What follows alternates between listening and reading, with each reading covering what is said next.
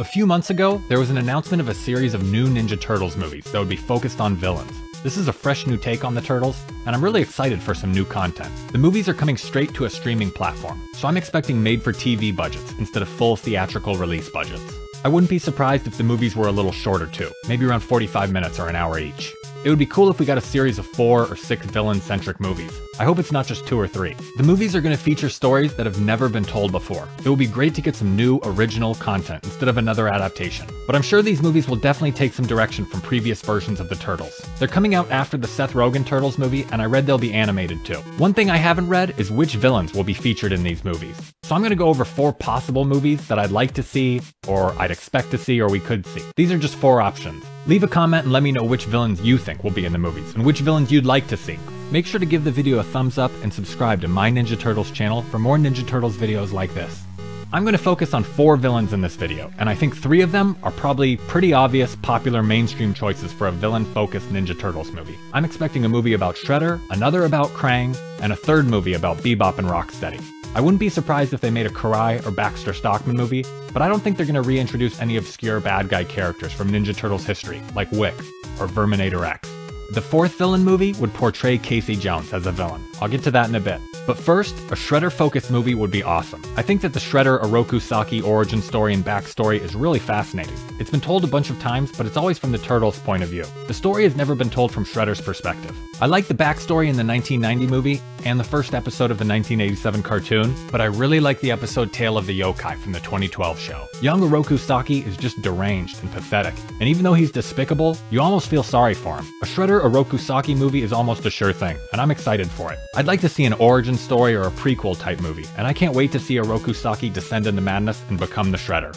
Next up is Krang. Krang was featured prominently as a major villain in the 1987 series, and Uchums were introduced way back in the 3rd issue of the original Mirage comics. The Krang micro-series from IDW was a great story, and if the movie followed something similar to that, we can expect an awesome movie. Krang spends a lot of time outside his robot bodysuit, and you get to see him rise into a warlord. It's not really an origin story, it's more of just a story from Krang's past. In the IDW comic, Krang has to find his place in his family and deal with a strained relationship with his father.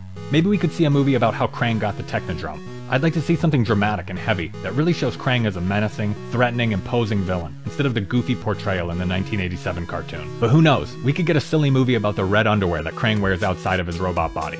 And speaking of silly movies, the 3rd villain-driven movie I would expect to see, or I would like to see, would be kind of a buddy comedy with Bebop and Rocksteady. This movie might be a little more lighthearted and focused on comedy. I'd like to see the Shredder and Krang movies be created for a more mature, adult audience, but the Bebop and Rocksteady movie might have a younger feel. I really don't care what the plot would be. I'd just like to see the dim-witted henchmen do anything. I think it would be interesting to see them as good guys in the movie. They're so likable. These 2 characters can exist anywhere and still be charismatic. I'd like to see something like Dumb and Dumber or Harold and Kumar with Bebop and Rocksteady.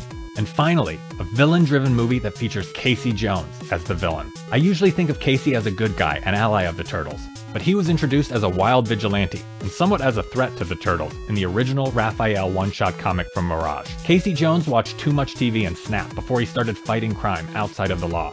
Ninja Turtles fans look over the fact that using sports equipment to wail on people who have committed petty crimes is illegal, and that makes Casey Jones a criminal too. You aren't allowed to take the law into your own hands like that. Portraying Casey as a villain would be a real twist. It's an interesting ethical setup. Do the ends justify the means? Is committing crimes to stop other crimes good? Even Raphael thought Casey was too angry and taking it too far in the 1990 movie. These JV lowlifes need to be taught a lesson.